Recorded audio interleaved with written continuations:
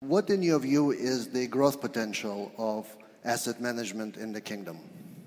Well, the asset management industry in Saudi Arabia has been continuously improving and evolving, especially in the last 10 years.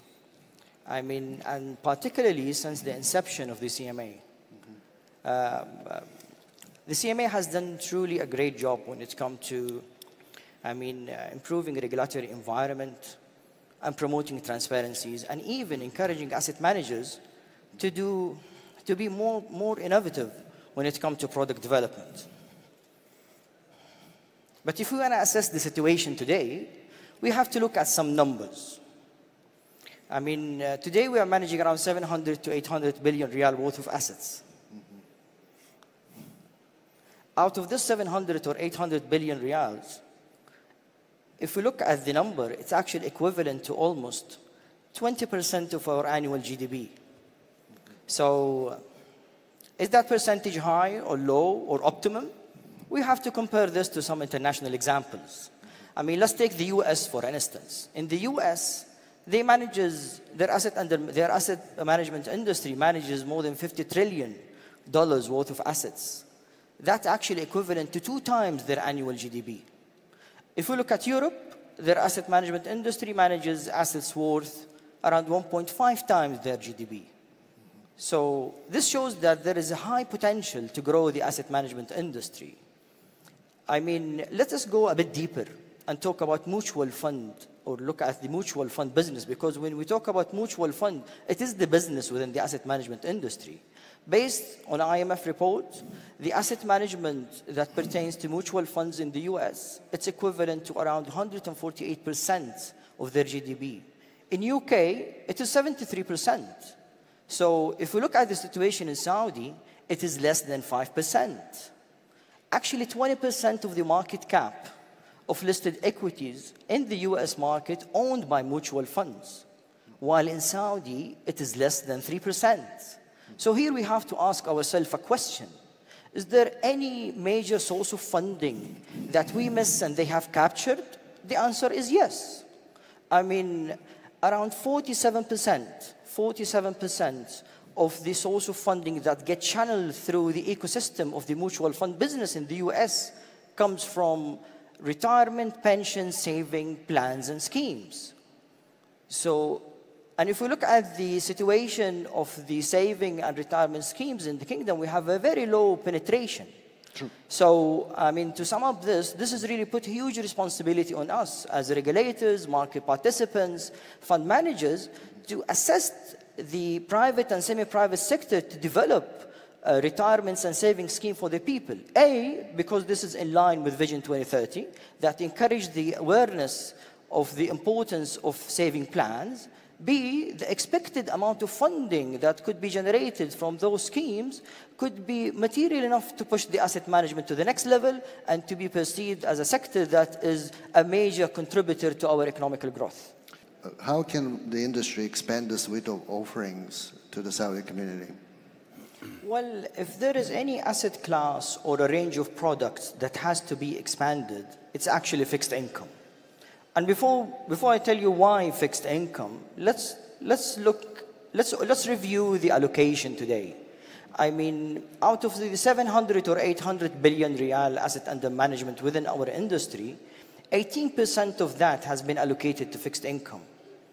But if we look and review the portfolio of the top 500 asset managers in the world, 40% of their portfolio has been allocated to fixed income.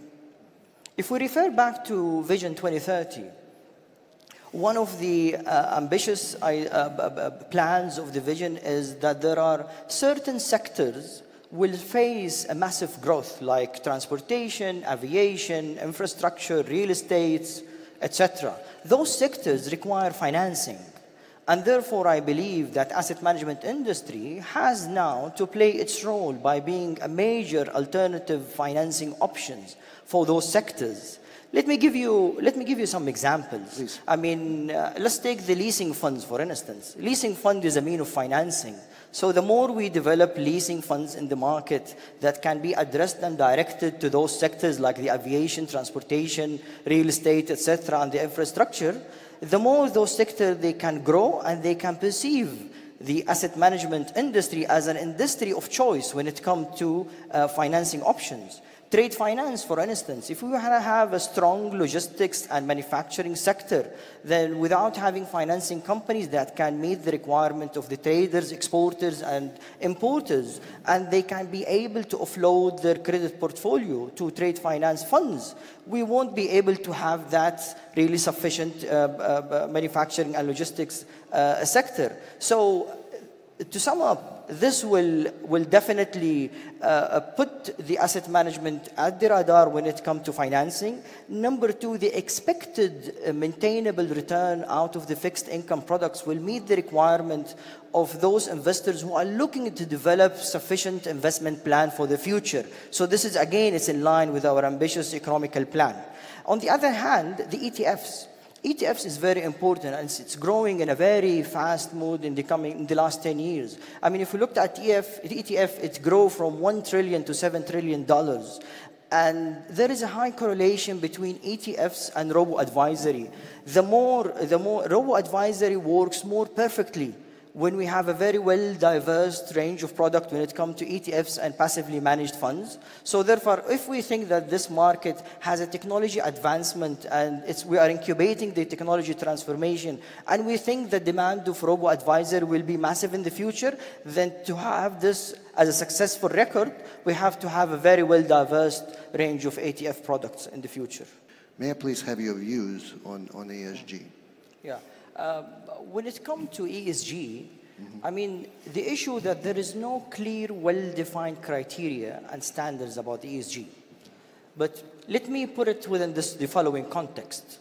I mean, ESG for asset management, it's actually represents a a social and environmental and regulatory considerations in the investment process.